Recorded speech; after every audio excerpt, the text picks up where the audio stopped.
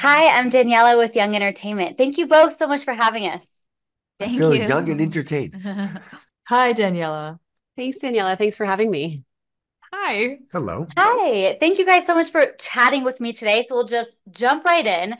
Why was it important to you to create and work on this project? Well, as you might know, the story is based entirely on my family history. So I guess I'd have to rewind back to the year 2000 when I sat down at a family reunion and started hearing stories about my relatives that were unlike anything I'd ever heard before. My grandfather, I was close with him growing up, but he never spoke about his Holocaust era past. And so um, there came a point in time where I decided somebody has to write these stories down, and finally I raised my hand and said that somebody would be me.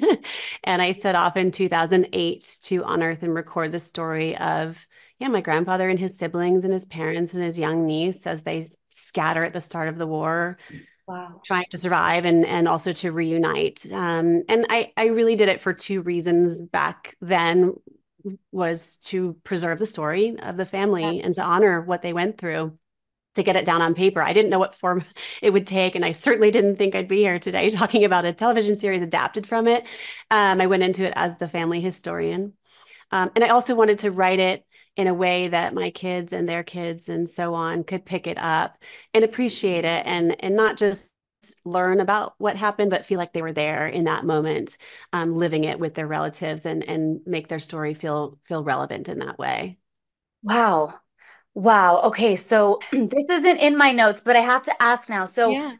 that is so intriguing that it went from okay, being the family historian, wanting to preserve these stories, and Mhm. then now it's turned into this series. How did Yes. that happen? How did that come to life? It's also a very personal story. So the book came out in 2017, and then about a year later, my friend Tommy Cale called. I've known Tommy for 19 years. We go way, way back. And he said, "Hey, buddy, how would you like to partner up and try to bring this story to the screen?" And Tommy's obviously not only an incredible human, but phenomenally talented director and producer. So when he optioned the book, it just felt like a dream come true, because to be honest, I was nervous for it to fall into the wrong hands. I didn't want it to be exploited or told in a way that I wasn't comfortable with. But with Tommy at the helm, and he brought on Erica Lopez, who I fell in love with immediately, who's just a Wonder Woman of talent. She took it into her heart. We created a room full of writers. We pitched, Hulu embraced it the way that Erica had embraced it, and I knew we'd found our home with our network. And so the whole thing just felt right, and there was so much trust between everybody, and I got to be a part of it every step of the way, the production, and I feel so lucky. So why was it important for you to create and work on this piece? Well, when Tommy gave me this book, I read it in 24 hours. I couldn't put it down. It was one of the most compelling family stories I had ever read. About a chapter of history that, as a Jewish woman, I felt like I knew a lot about the Holocaust and had a pretty good education, but this was informing me about that period of time from perspectives I had never seen before, through the really intimate lens of this family. And I love family stories. I think that's one of my favorite things to write about: sibling dynamics, parent-children dynamics, those people meeting their spouses, starting their families, and all of that was in this series through the lens of the Kurtz family. And so it felt like the dream of a lifetime to try to make a series like this, and maybe the challenge of a lifetime, but one that was, ultimately just an absolute dream to bring to life. Incredible. Tommy, what about you? I think similarly to Erica, what I am looking for, I feel ultimately is I love stories centered on communities or families, families within communities. That seems to be a sort of recurring theme, for me. I also am interested in looking at a family that is having to evolve and change. And so Mm, there's something about the circumstances of our story that meant everybody who you meet in that first episode has to in some way both be that person and then say goodbye to that person because mm, of the events happening in the world. And so yeah. that to me meant like a real launching point for storytelling, an opportunity to get to know through behavior who these characters were and who they'll be. And I like stories that have sprawl to them, that have scope in this Mhm. way. It's something that's a little more sort of well suited to this medium, as opposed to the Yeah. theater where I often work, and often the stories have a different kind of streamlining. So I Yeah. love the breadth that this story could allow us to explore, and and I think it's and I think that there's something at the center of this. Who am I now and who am I going to be, Yeah. that I think became a real source of inspiration and energy for us. This is a serious project here. So why was it important for you to take on a role such as this one? I think it's, first of all, a great book written by Georgia Hunter. It's a bestseller and not for no reason. It's a page turner that just captivates the reader from the first minute you get the book in your hand. And it was adopted so well by Erica Lipez and made it to a great series. And it's a real life story. So I think for me, portraying this real character, this Georgia Hunter's real life family that went through this horrible journey, but were lucky enough to survive. It was almost like an honor and a mission to jump into the character of Salem and to be part of the family of We Were the Lucky Ones. Absolutely.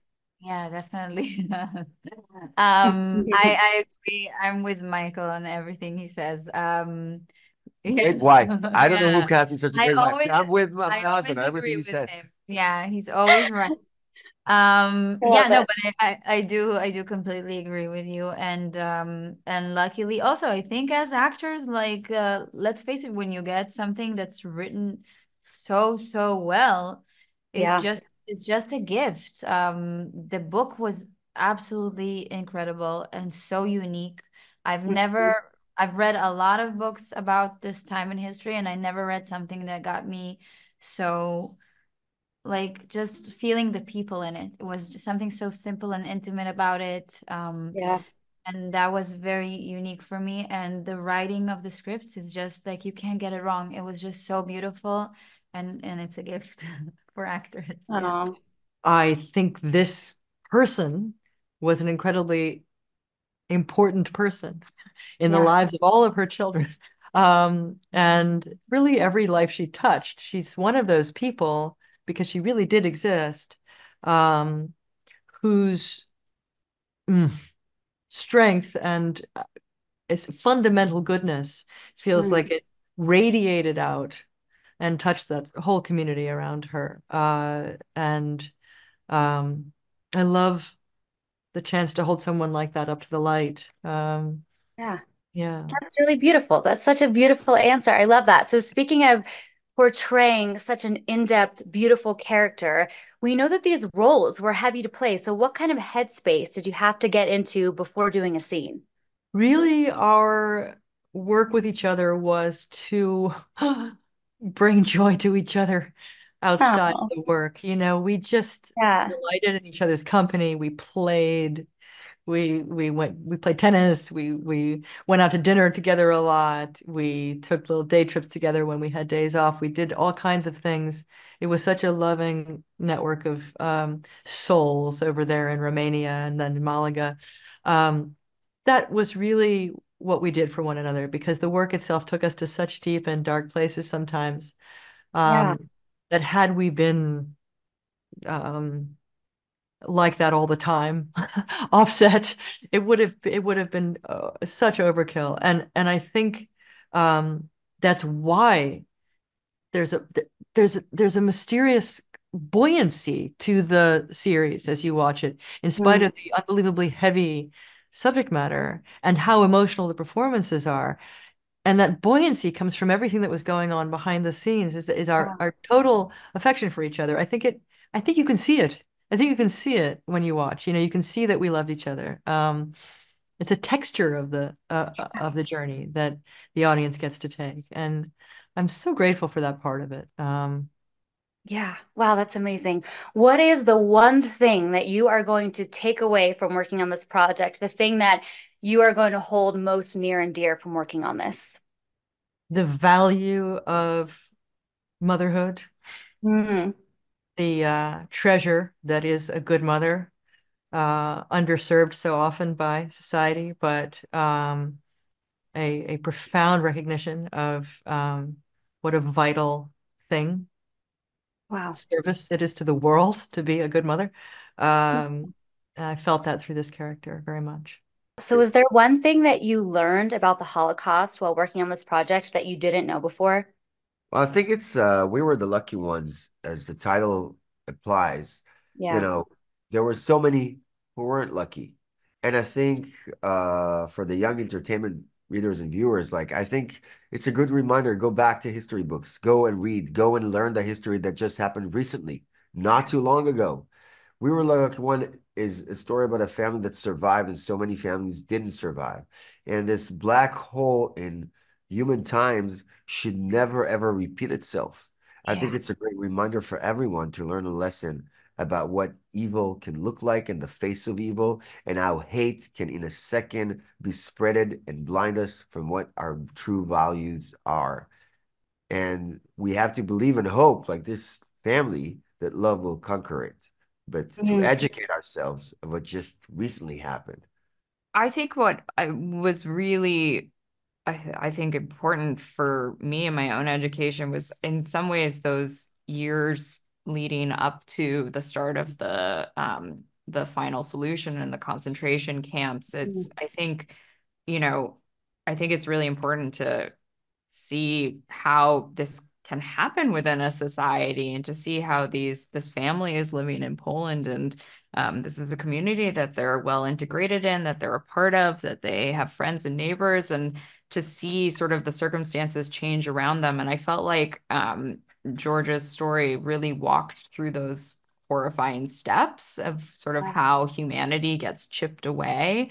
But then I think beyond that, it's like I think a lot of my education was more concentrated in Eastern Europe. And so the fact that you have one sibling who ends up in Siberia and then Kazakhstan and then is in a war in Italy. And then you have another character who escapes the continent and ends up in Brazil, but has many steps along the way trying to seek refuge somewhere. I mean, I think those stories in particular were not ones that I had gotten to explore before, Yeah. and it was really educational and I hope and fascinating. I mean, I hope people really feel compelled by it. Yeah. Wow. That's powerful. You know, I think that the experience and the day-to-day life of what it meant to be part of the Jewish resistance, which Yeah. the show explores, is something Wow. that I was keen for us to try to represent on screen. Just what the work was, and then the subterranean work. This sort of the dual life that was lived, and the exploration of that, and the tension of what that must feel like to be moving through the world in that way. So again, this sort of far-flung diaspora was also something, you'll hear Mhm. about how Australia or Argentina had an influx of Jews at certain times, and the question of how people went from one place to another with such great distance, and Wow. to restart their lives. And so I think that in this story, with these siblings, you had a chance to follow their stories. And again, because Georgia did so much deep research, she really laid the path for us. Definitely. No, I mean we all know people that it happened. It's in our families. It's your Yeah. family. It's my family. It's in our DNA. For us, it's not just a historical event or Right. a story in black and white. It's actually like I remember my grandmother telling me about the way she was separated from her parents and when I was younger, I used to be like, "Oh, it's my grandmother," but it takes time to understand that life actually happened. I don't know how to explain it Yeah. because when I was younger, my grandmother told me about it. I was like, "Oh, a long, long time ago, something happened to my grandmother." Yeah. But now I understand that she was like carrying it with her all the time, and she remembers her parents like yesterday, and she misses them, and she was a kid, and Wow. it's so important to know people that it happened to them. And if you don't, then then if it helps to see a story and to relate to the people, that really is important and helps. Yeah. I didn't understand how deeply it lived inside of me. Yeah. And all I can say is, I mean, what a both devastating but informative surprise that was when I would open a door to an experience that belonged to the character and find that it went fathoms deep in my own being, from experiences I'd never lived through, but my ancestors had. Um, that was a humbling, but also beautiful experience. Yeah, there were so many stories that I uncovered, and I'd say one big bucket came from the side of my great uncle Ginnick. And when I went into my research, he has two sons, and I asked them, well, what happened to your father during the war? And all they knew is that he was sent to Siberia. They didn't know why or how long he was there or when or why he was released. And thanks to like a rabbit hole, I found a 9-page document written in my great uncle Gennick's hand through the Hoover Institution at Stanford University that explained it all. The reason he was arrested, the day he and Herta were put on a train, the 45-day journey to this town called Altinay in Siberia. What were they were forced to do there, how they were eventually granted amnesty, and without giving too much away, the whole story, his entire storyline, basically, in this one document. And so that was an incredible find, and not just to fill the gap in the family story, but to pass it over to his sons, who have since, taken it and preserved it in their own personal ways. So that one stands out. Wow. Okay. And not to make light of this at all, but what comes to mind a little bit is National Treasure when he goes on this hunt and tracks everything down, tracks these documents down. What was that experience like? You hearing one thing and you're like, okay, I got to get to the bottom of this. And then next thing you know, you said Stanford, you're reading something. If I remember that correctly, it's Stanford. What was that process like of tracking those things down? I mean, I felt like a detective at times, right? Because I just kept asking questions and I kept digging and digging. And thank God for the internet. Like, if I had tried to write this 20 years before, I think I would have hit a lot of roadblocks. But every day there is more and more digitalized, records, whether it's through the International Tracing Service or the Holocaust Museum or HIAS, or for some reason, the Hoover Institution at Stanford University has an incredible World War II database. And I would find them through like a Yahoo group that I'd say, hey, I'm trying to research on a relative that I know was sent to Siberia and eventually fought for General Anders in the army. And they'd say, oh, reach out to this person at this place. And then at the UK Ministry of Defense, you'll find army records. And sure enough, I did. I found records. I found medals of honor for two of the relatives who fought in the army, and being able to pass those on to the family was really special. So it felt a bit like being a detective, and I just kind of never gave up. I don't know. I just kept asking and kept digging. That is so, so good. So good. What do you hope that young people take away from watching this project?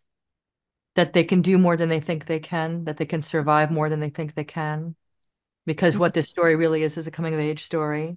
And all of the 20 somethings and in the story go through an enormous arc growth trajectory in the course of the series. They started thinking that they're incapable of certain things that they learn that they're absolutely capable of by the end, because circumstances hit them, and they're forced to grow. They're forced to discover things about themselves and strengths and capacities they didn't know they had.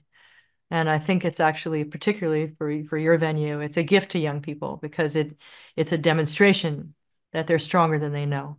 Well, I hope they will watch. I mean, I think it is.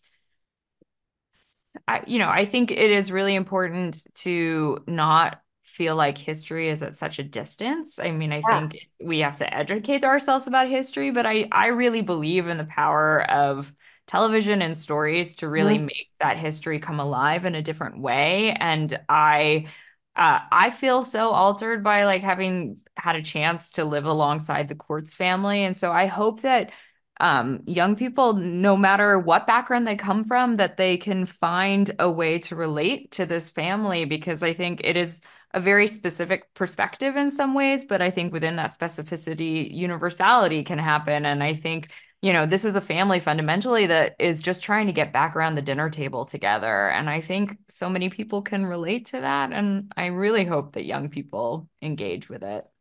Yeah. Um, I think that the spirit of resilience that exists Mhm. within this family, the amount um, of resolve that is Wow. expressed within this family, it's something that I feel as a former young person. um, I think that there's a challenge now that a lot is this sort of separation that Erica's talking about, that things that can feel distant. But Yeah.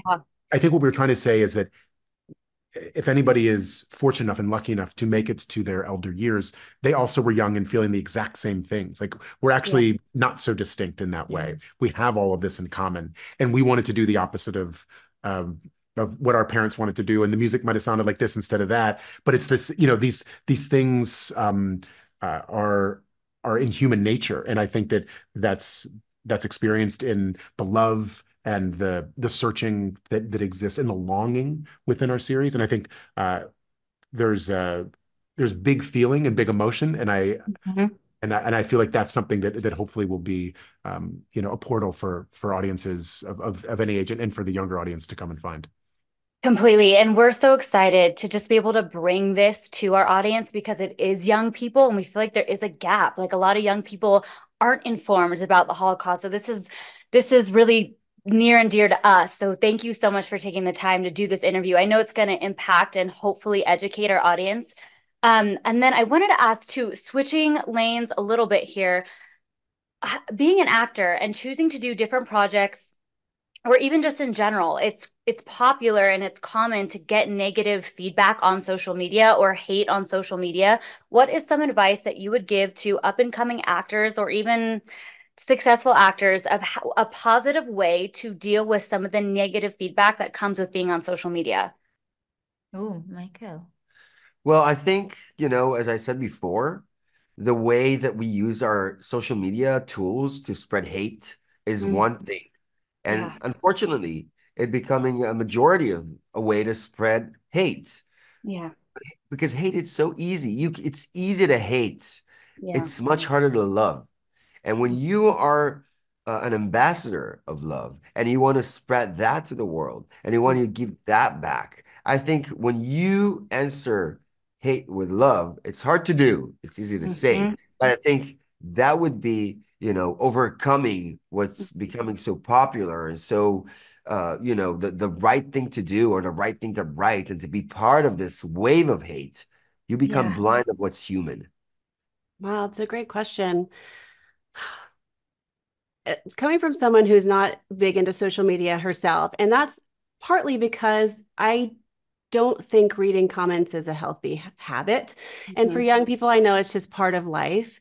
Um, but if you believe in something and you're passionate about something, be proud of it. And no matter what people think. I mean, a lot of people probably would have told me not to spend so much time trying to unearth this story that, hadn't been passed down to me personally. I think if you go into something with your heart and you know you're in the right place, nothing else really matters. And I kind of feel like that about our show. I know we'll get all sorts of feedback and I'll probably see things on social media, but I'm so proud of what we made and of the effort that I'm going to try to let all that fall away. It's to remind them that they're an actor. Mm, yeah. Um, if I have a minute to tell you, my grandmother was a psychoanalyst, and they were still in Germany. She had a practice in Germany that extended from 30 through 1934, and that during the whole rise of the Third Reich, she saw patients.